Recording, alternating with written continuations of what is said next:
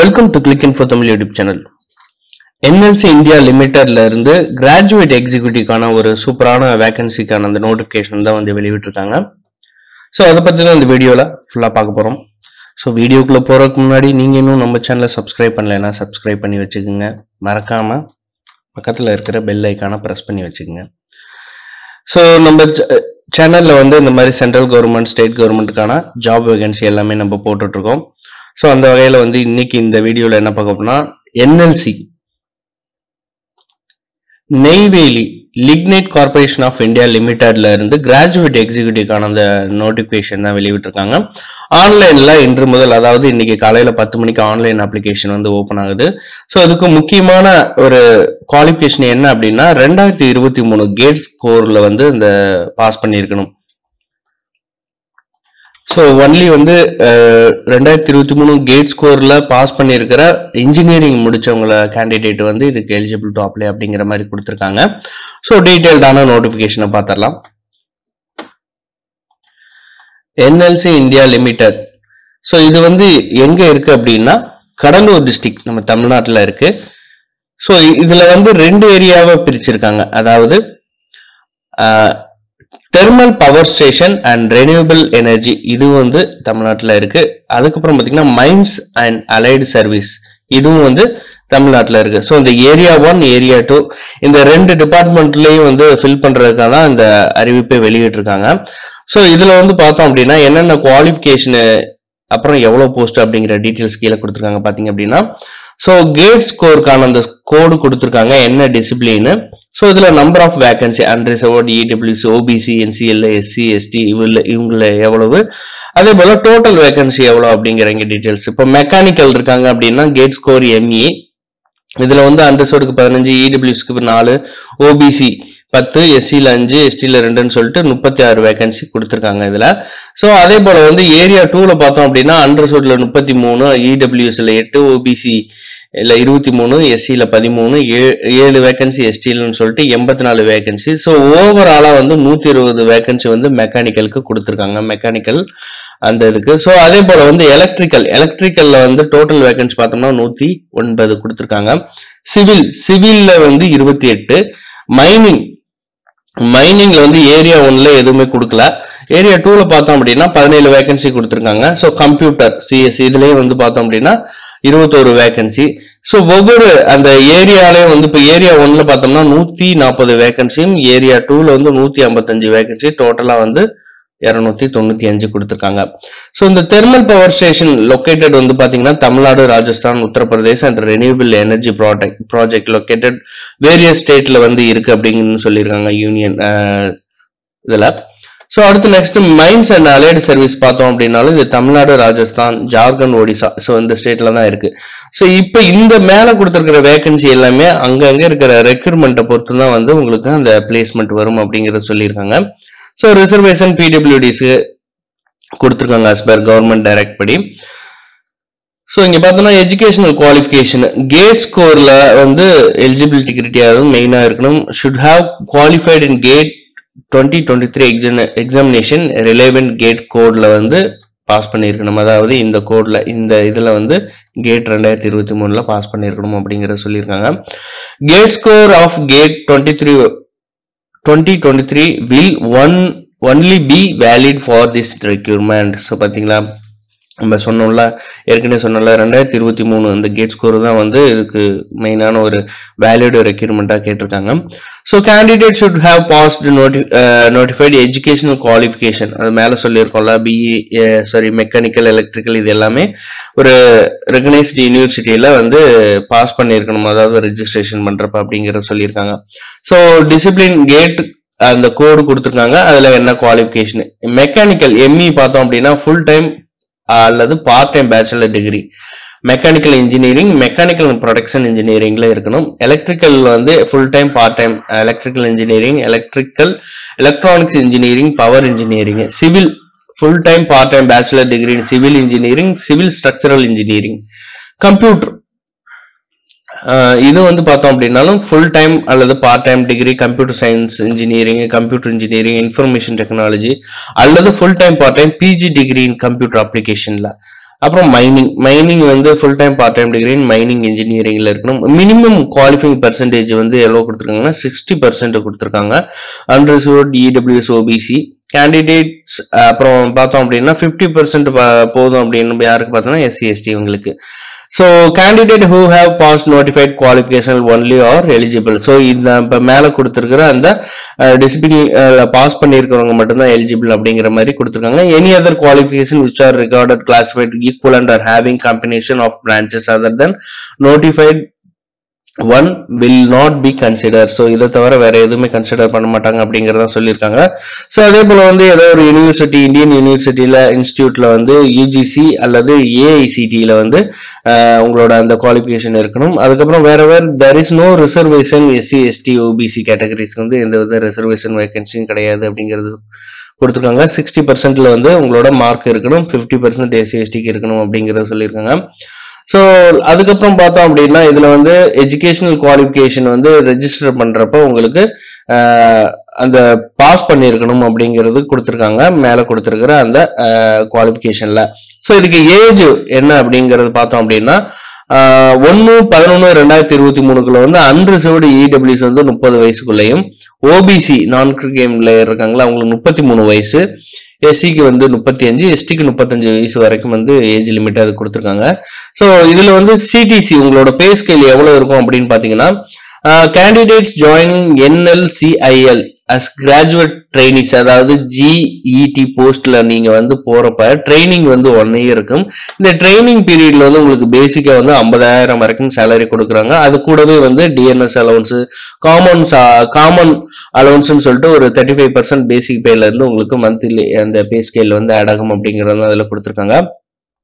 நீங்க வந்து ஃபர்ஸ்ட் வந்து ஜாயின் பண்றப்ப வந்து கிராஜுவேட் எக்ஸிகியூட்டிவ் ட்ரெயினியா E2 கிரேட்ல இருப்பீங்க. பே ஸ்கேல் 50,000ல இருந்து 1,60,000 வரைக்கும் இதுக்கான சேலரி கொடுத்திருக்காங்க. ஸோ ஆனுவல் இன்கம் பார்த்தோம் அப்படின்னம்னா 13,32,000 வரைக்கும் இதுல சொல்லியிருக்காங்க. இது கூடவே வந்து உங்களுக்கு வந்து medical treatment, self defence, group insurance இது எல்லாமே இதுல வந்து கவர் ஆகும் அப்படிங்கறத சொல்லியிருக்காங்க. So eligible type of residential accommodation unfurnished will be provided standard rent company township subject to availability. So உங்களுக்கு accommodation கொடுக்குறாங்க unfurnished. So on successful completion trainees will be absorbed in E3 grade போவீங்க. அதுல வந்து உங்களுக்கு salary பார்த்தோம் அப்படின்னா 60,000 இருந்து 1,80,000 plus basic payல வந்து 60,000 additional வந்து paid performance related pay annually and entitled the superannuation benefit 30% basic pay plus DA இருந்து அந்த ரூல்ஸ் படி இருக்கும் அப்படிங்கறது சொல்லிருக்காங்க. Place of posting பாத்தீங்கன்னா selected candidate will be posted undergo training and work any location under the control of NLCIL within area 1 area 2 இந்த ரெண்டுல ஏதாவது ஒரு அந்த வேகன்சி அவைலபிலிட்டி பொறுத்து உங்களுக்கான அந்த போஸ்டிங் வரும். பிளேஸ் வந்து நீங்க அங்கதான் ஒர்க் பண்ற மாதிரி இருக்கும். ட்ரைனிங் ஒர்க் பண்றது எல்லாம் ரிசர்வேஷன் ரிலாக்ஸேஷன் இதுல கொடுத்திருக்காங்க. ஸோ இதுல வந்து SC ST PWD X serviceman candidate இவங்க வந்து அப்ளிகேஷன் ஃபீஸ் பே பண்ண தேவையில்ல. அதுக்கு பதிலாக நான் ரீஃபண்டபிள் அமௌண்டா வந்து 354 ரூபாய் இன்க்ளூடிங் வந்து அந்த ஜிஎஸ்டியோட பே பண்ணும், ப்ராசஸிங் ஃபீஸா வந்து பே பண்ணும் அப்படிங்கிறது சொல்லியிருக்காங்க. ஸோ ஏஜ் ரிலாக்ஸேஷன் ஒவ்வொரு கேட்டகரிக்கும் கொடுத்துருக்காங்க, நீங்க செக் பண்ணி பாத்துக்கோங்க. ஸோ அதுக்கப்புறம் பார்த்தோம் அப்படின்னா கேண்டிடேட் பிலாங் எக்கனாமிக்கலி வீக்கரா இருந்தா அதுக்கான சர்டிபிகேட் வைக்கணும். ஓபிசி அதாவது ஓபிசியில நீங்க கிளைம் பண்ண போறீங்கன்னா அதுக்கான சர்டிபிகேட், பிடபிள்யூடியில இருந்தா அதாவது பெர்சன் வித் டிசபிலிட்டி இருந்தா அதுக்கான சர்டிபிகேட், இது எல்லாமே வந்து நீங்க அப்ளிகேஷன் ஃபில் பண்றப்ப அப்லோட் பண்ணணும் அப்படிங்கறத சொல்லியிருக்காங்க. ஸோ மெத்தட் ஆஃப் செலக்ஷன் நம்ம ஏற்கனவே சொன்ன மாதிரி கேட் ஸ்கோர்ல தான் வந்து உங்களுக்கு செலக்ஷன் இருக்கும். 80 மார்க்ஸ் வந்து கேட் ஸ்கோர்லயும் பர்சனல் இன்டர்வியூல 20 மார்க்கும் வச்சு 100 மார்க்குக்கு தான் வந்து இதுக்கான செலக்ஷன் இருக்கும். Application who have qualified graduate aptitude test in engineering கேட்ல வந்து குவாலிஃபைடா இருக்காங்களோ அவங்க தான் இந்த எலிஜிபிலிட்டி இதுக்கு வந்து எலிஜிபிலிட்டி அப்படிங்கிற மாதிரி சொல்லியிருக்காங்க. ஸோ ஷார்ட் லிஸ்ட் பண்ணி அதுக்கப்புறம் பர்சனல் இன்டர்வியூக்கு வந்து 1 ரேஷியோ டைப் பார்த்தீங்கன்னா 1:6 அதுல வந்து உங்களுக்கான அந்த மார்க்ஸ் எல்லாமே 100% மார்க்ல வந்து கேட் ஸ்கோர்ல 80 மார்க்கும் பர்சனல் இன்டர்வியூல 20 மார்க்கும் வச்சுதான் வந்து செலக்ஷன் ஆகும், ஷார்ட் லிஸ்ட் பண்ணுவாங்க. Short listing candidate area 1 area 2 dependent based on merit order the gate 2023 score ratio 1:6 against the notified vacancy அப்படிங்கிற மாதிரி இதுல சொல்லியிருக்காங்க. Short listed candidate will be prepared separately area 1 and area 2 based on gate score அப்படிங்கிற மாதிரி கொடுத்துருக்காங்க. இவங்கள தான் வந்து பர்சனல் இன்டர்வியூக்கு வந்து இன்வைட் பண்ணுவாங்க. ஸோ ஃபைனல் செலெக்ஷன் பார்த்தோம்னா செலெக்ஷனும் அதே போல தான் இருக்கும். 80+20 தான் வந்து உங்களுக்கு அந்த ஃபைனல் செலெக்ஷன் இருக்கும். In case of cut off level பார்த்தீங்க அப்படின்னா உங்களுக்கு 100 மார்க்ல வந்து date of birth candidate seniority மோஸ்ட்ல வந்து பிளேஸ் பண்ணுவாங்க. அப்படி இல்லைன்னா alphabetical order first name the candidate அப்படிங்கிற மாதிரி பண்ணுவாங்க. On successful completion of document certificate verification medical examination இது எல்லாம் முடிஞ்சதுக்கு அப்புறம் உங்களுக்கு ஆஃபர் ஆஃப் அப்பாயின்மெண்ட் வரும். ஸோ மெடிக்கல் ஃபிட்னஸ் முடிப்பீங்க நீங்க எல்லாமே டாக்குமெண்ட் வெரிஃபிகேஷன் எல்லாம் முடிச்சதுக்கு அப்புறம் ஃபைனலா வந்து மெடிக்கல் ஃபிட்னஸ் இருக்கும் இதுல. ஸோ ஜென்ரல் கண்டிஷன் கொடுத்துருக்காங்க. ஸோ இது எல்லாமே நீங்க ஃபுல்லா ரீட் பண்ணி பாத்துங்க. என்னென்ன கண்டிஷன்ஸ் இதுல கொடுத்துருக்காங்க, எது எது எலிஜிபிள் டு அப்ளை அப்படிங்கிற மாதிரி இதுல சொல்லியிருக்காங்க. செக் பண்ணி பாத்துங்க. ஹெல்ப் லைன் கொடுத்துருக்காங்க. உங்களுக்கு இல்லை ஏதாவது டவுட் இருந்துச்சுன்னா காலையில 10 மணில இருந்து 5 மணி வரைக்கும் மண்டே டு சாட்டர்டேக்குள்ள நீங்க கால் பண்ணி கேட்டுக்கலாம். அப்படி இல்லைன்னா இங்க இமெயில் ஐடி கொடுத்துருக்காங்க. இமெயிலையும் நீங்க ஃபாலோ பண்ணிக்கலாம். சர்வீஸ் பாண்ட் அண்ட் அக்ரிமெண்ட் கொடுத்துருக்காங்க. 3 இயர்ஸ்ல வந்து 3 lakhs வந்து சர்வீஸ் பாண்ட் வந்து நம்ம பண்ற மாதிரி இருக்கும் இந்த கிராஜுவேட் எக்ஸிக்யூட்டிவ் ட்ரெயினிக்கு. ஸோ எப்படி அப்ளை பண்ணணும் அப்படிங்கிறது கொடுத்துருக்காங்க. ஃபர்ஸ்ட் வந்து www.nlcl.india அந்த வெப்சைட்ல போயிட்டு உங்களோட personal email ID, gate ஸ்கோரோட registration number, mobile number இதை யூஸ் பண்ணி ஃபர்ஸ்ட் ரெஜிஸ்டர் பண்ணதுக்கப்புறம் தான் நீங்க மற்ற ப்ராசஸ்க்கே போக முடியும். இதுல வந்து நீங்க முக்கியமானது ஒண்ணு என்ன அப்படின்னா மல்டிபிள் ரெஜிஸ்ட்ரேஷன் அல்லது அப்ளைங் for both area 1 area 2 not permitted அப்படிங்கிற மாதிரி சொல்லியிருக்காங்க. ஸோ ஏதாவது ஒரு ஏரியாவுக்கு மட்டும் தான் நீங்க அப்ளை பண்ற மாதிரி இருக்கும். ஏரியா 1 இருக்கட்டும் அல்லது ஏரியா 2 ரெண்டுல ஏதோ ஒன்று தான் வந்து உங்களோட கேட் ஸ்கோரை யூஸ் பண்ணி தான் வந்து அதுல செலக்ஷன் இருக்கும். ஸோ ஏதோ அந்த ஒரு ஏரியாவுக்கு தான் நீங்க அப்ளை பண்ண முடியும் அப்படிங்கறத சொல்லியிருக்காங்க. ஸோ அதுக்கப்புறம் பார்த்தோம் அப்படின்னா உங்களோட மேனுவல் அப்ளிகேஷன் வந்து எதுவுமே அனுப்ப தேவையில்லை அப்படிங்கிற மாதிரி கொடுத்துருக்காங்க. எல்லாம் ஆன்லைன் அப்ளிகேஷன் அப்படிங்கிறது தான். ஸோ பேமெண்ட் அந்த அப்ளிகேஷன் ஃபீஸ் பாத்தீங்கன்னா 854 ரூபாய் வந்து பே பண்ணும். எதுக்கு அப்படின்னா நான் ரீஃபண்டபிள் மோட்ல வந்து இந்த அப்ளிகேஷன் ப்ராசஸ் பிளஸ் அந்த அப்ளிகேஷன் ஃபீயா வந்து பே பண்ணும். இதுல வந்து SC ST PWD ex service man உள்ளவங்க வந்து வெறும் 354 ரூபாய் வந்து பே பண்ணா போதும் ப்ராசஸிங் ஃபீஸ் மட்டும் அப்படிங்கறதான் இதுல சொல்லியிருக்காங்க.